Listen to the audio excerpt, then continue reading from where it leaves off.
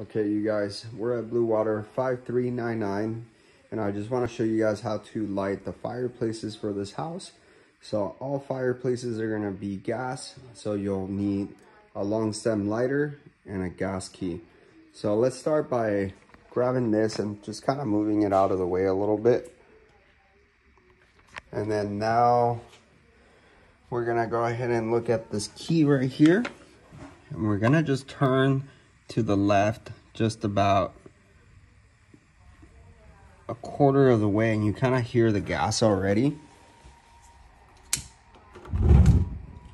And then just stick the lighter in there and light, and then you can control the height of the flame with the gas key. So if I want to get it a little bit higher, that's good. And then just move this over back up to the front, and then that's basically it. So same exact process for all the rest of the fireplaces for this house. If you guys have any questions or need assistance lighting these guys up, give me a call at Blue Water Vacation Homes and I'll come down and help you guys out. Otherwise, you guys have a wonderful stay.